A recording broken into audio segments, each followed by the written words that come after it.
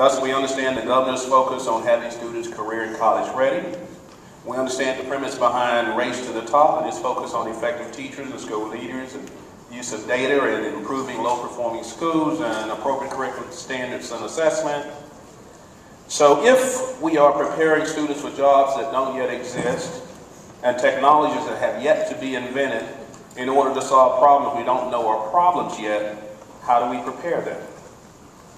President Obama, February 2010, said, because economic progress and educational achievement go hand in hand, educating every American student to graduate prepared for college and success in a new workforce is a national imperative.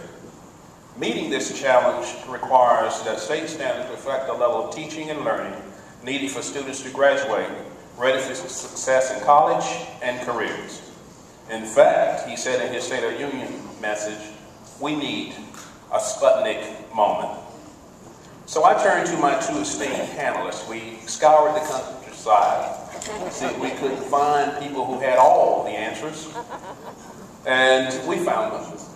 In the presence of Leslie Winter, who is the Executive Director for Z. Smith Reynolds Foundation, and Dale Whitworth, who is Comptroller and Senior Vice President of Golden Corral. And I put together a couple of questions for them, and by the way, if there's enough time, if someone has a burning question, we might let you ask it. Here are the questions. What is the value and role of K-12 public education? And the second part of it is, how do we generate support for our plan to reform public schools? So, I'll start with you, Leslie. So I'm just going to answer that first question now, right? Sure. Okay.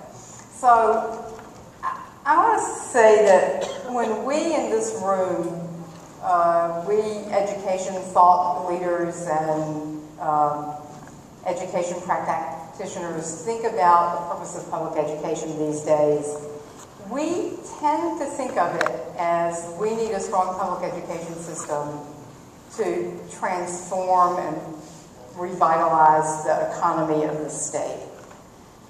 But when people who study these kinds of things look at what the public thinks is the purpose of public education, almost exclusively and almost uniformly, the public thinks about education in terms of its individual benefit for individual kids, not in terms of its collective benefit.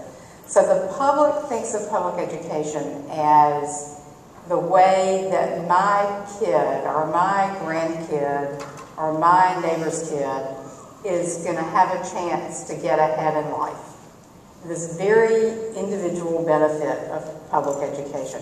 And I think that if you think of the purpose of education as having this almost exclusively individual benefit with parents in a kind of consumer role, that leads to a very different kind of policy choices you might make.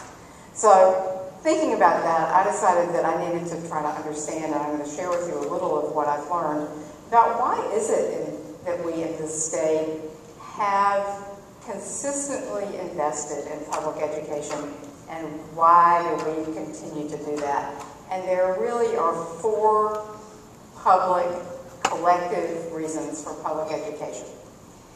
One goes back to Thomas Jefferson, who understood that without a well-educated citizenry, you could not sustain democracy. So early quotes from Thomas Jefferson say, if you're worried about democracy, the answer to that is to educate the public. The second reason goes back to the early 1800s, when they understood that you needed education to produce good citizens and to maintain the social order. Now, the social order they wanted to maintain is not one that many of us believe in, but it was a focus on a communal good of a strong community that they were focused on. It wasn't until the late 1800s, when the South was trying to move out of this pre-war agrarian economy into a manufacturing economy, that they thought of public education as necessary to produce the workers and leaders for a manufacturing and commercial economy. And then later, about the beginning of the 20th century, as the South was clearly lagging behind